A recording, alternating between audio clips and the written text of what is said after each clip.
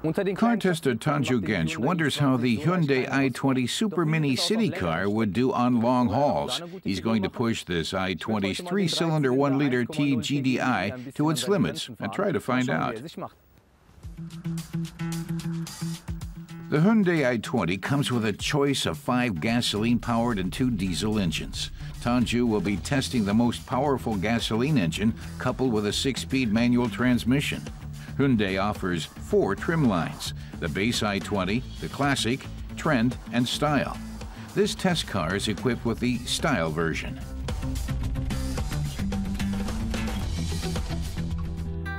On the front end, visually well-integrated projector headlights and LED daytime running lights illuminate the road ahead.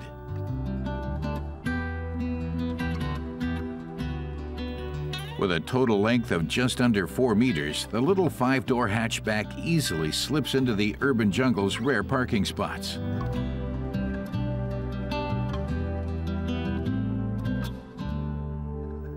The i20's rear sports numerous Hyundai design cues, like its taillights, which are also fitted with LEDs.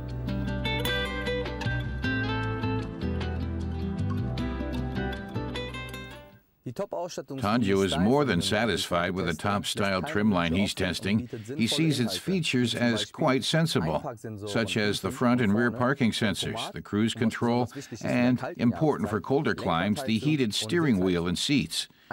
His only complaint is that the navigation system in this test car is only available as an option for 1,200 euros extra.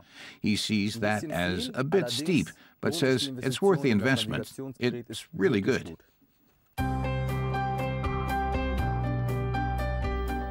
The interior has been spiffed up with chrome and piano black elements, making for an attractive ambience. The seat buckets provide good lateral support on the curves. The controls make a tidy impression. The buttons on the steering wheel stick to the essentials, the cruise control, for example.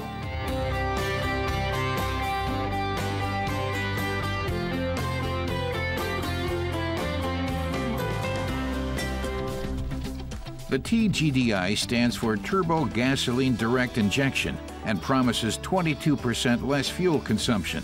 Sufficient torque and good responsiveness mean turbo lag isn't an issue.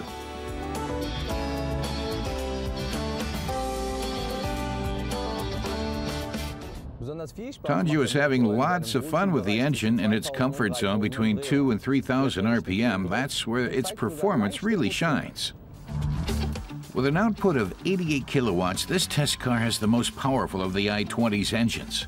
On the highway, it reaches a top speed of 190 kilometers per hour, and it makes the run from 0 to 100 kilometers per hour in 10.2 seconds, fast enough to keep up with traffic without ending up stuck permanently behind a line of trucks in the right lane.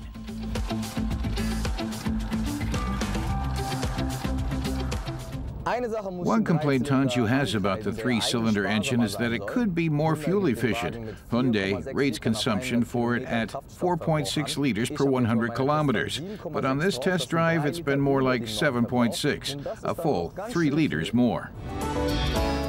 Apart from the poor mileage, though, the TGDI engine puts in a good performance for the i20, and the interior offers plenty of space for a car this size. But how does the car do on long-haul trips? The Hyundai i20 is already known as a decent city car. Today, Tanju found out it also has little problem negotiating country roads.